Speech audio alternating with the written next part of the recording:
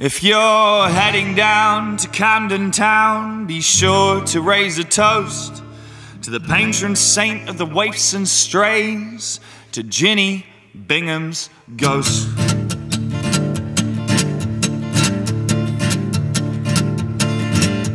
Well, once she was a fresh-faced lass from Kentish Town she came. Her people, they were peddlers, Jinny Bingham was her name. And with her husband, Gypsy George, at Camden Coach House they did keep, till they hung him by his neck from Tyburn Tree for stealing sheep. It broke her heart to lose her love when she was just a child, so a man named Darby took the hand of Jinny meek and mild.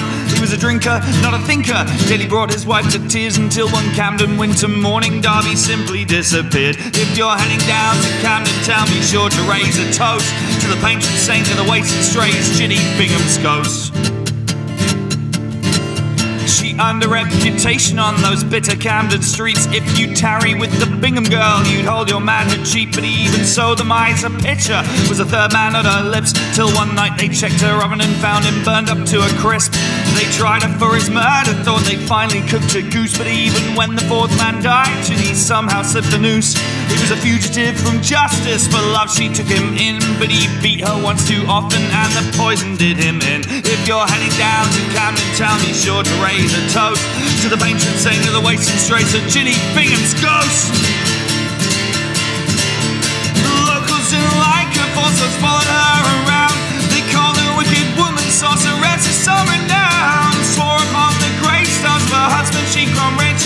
The rival and the righteous, they knew she was a witch, but the reason she was hated was a simple one indeed. She had kindness for the careless, took in those in need. The guilty and the gamblers, the harlots and the whores, all knew that Jinny offered sanctuary at her bar. No judgment for the judge, and you could never fall too far.